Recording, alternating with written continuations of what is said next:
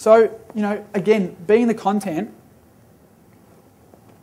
it's free advertising. Well, this is the other side of the coin. Let me give you a bit of context from this side of the coin, in that being the content means you actually are going to be the interviewee.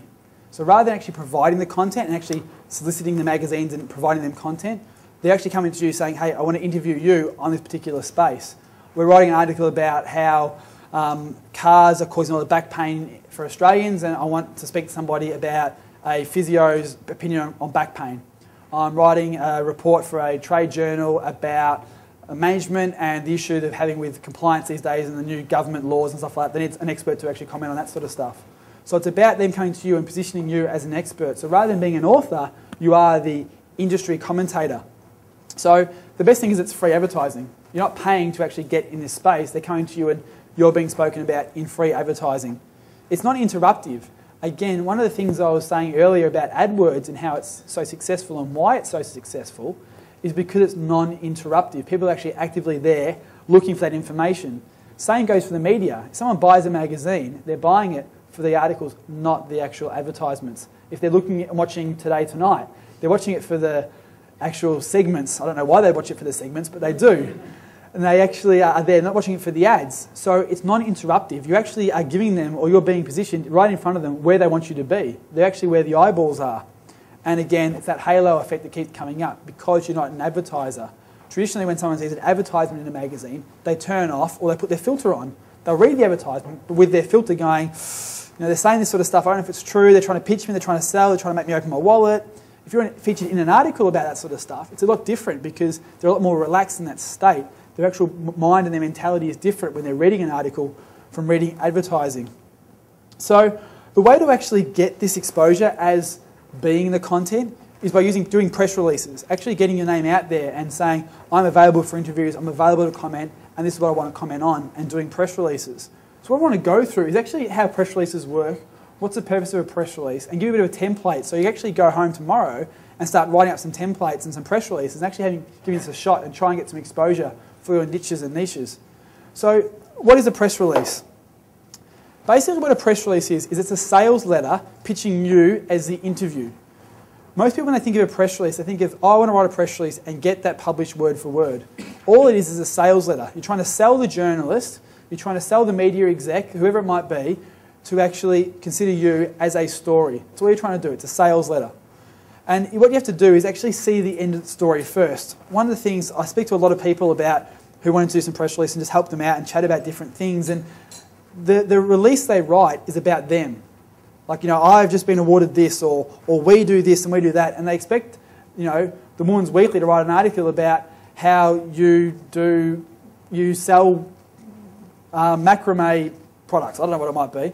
But, readers of Women's Day don't really care about that. It's about where's the story in it. So when you actually write a press release, what you have to actually do is, as Dave was saying before, take it out of your head. What does it go? Out of your head and then into the reader's mind and go, what do they actually want to read? Why would readers of Women's Day, of Dynamic Small Business, want to read about you? And it's not about you, it's about what you can offer them. What's the story? And then basically what you've got to do when you write that press release is pitch the story. You're pitching the story of how it's going to relate to their readers. What are their readers going to get? Why is it going to be interesting for their readers? So you've got to see that story in mind first. You've got to basically almost write the article yourself.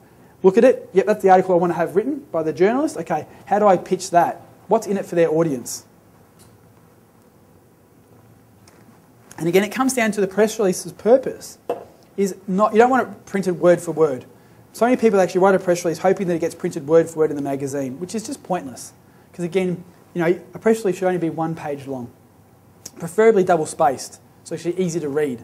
So you've literally got half a page of text. If that gets printed in a magazine, that's all the exposure you're really going to get. You want to actually try and get a full-page article. That's what we're trying to do here, is get some decent content about you in the media.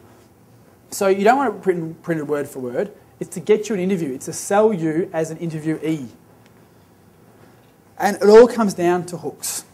What we have to do is work out what's the hook going to be. I keep walking in front of the slides and probably annoying everybody. I'm going to try and stick back here. So what you've got to try and do is work out what the hook is going to be for your press release. And this is the story angle. This is the actual article. This is what's going to make people go juicy and go, ooh, this is interesting. And there's a number of different ways you can find the hooks. So I actually want to talk about some of these things and actually give you some ideas of how you can actually come up with ideas for stories that are going to work for press releases. First thing is surveying your customers. If you have a database, survey the list. Ask them unique questions and find out what they actually want to know. Something Tim mentioned before, which is a perfect example, is go onto LinkedIn and do polls. Ask people how many people actually don't like their logo. 76% of people don't like their logos. There's a story for dynamic small business. There's a press release. Talk about why they don't like it, how they can do to fix it. The hook is, 76% of people don't like their logos, and the press release goes on to talk about, these are the reasons they don't, and I've got 7 tips of things they should ask to start with, so they don't get in this position in 6 months' time of hating their logo they paid $800 for. And that's the story, is talking about, 7 things to think about. Popular blog posts. Look around, not only your own blog, but blogs in your particular space that have a lot of comments on them. There's a lot of conversation going on in your particular space about a particular topic. That is the story idea. That's the angle. Work out what your position is on that story and write a press release about it, about that particular angle, about that particular topic that's being spoken about.